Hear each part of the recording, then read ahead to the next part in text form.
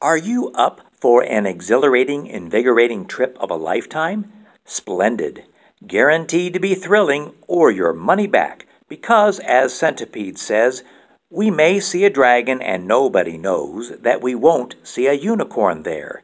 We may see a terrible monster with toes growing out of the tufts of his hair. Wow. And nourishment along the way? No worries, as our multi-legged companion has a few thoughts, the following being just a sampling.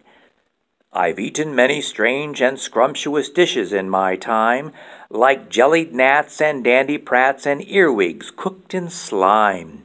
And mice with rice, they're really nice when roasted in their prime, but don't forget to sprinkle them with just a pinch of grime. I'm rarin' to go, aren't you? However, a word to the wise, my friend.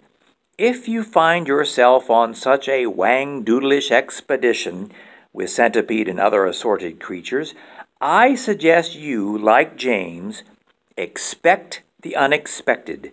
Quickly take stock of the situations you'll inevitably encounter. Immediately assess all your options, act decisively, and see how James does it when you check out Roald Dahl's book entitled James and the Giant Peach from your Carmel Clay Public Library. Indeed.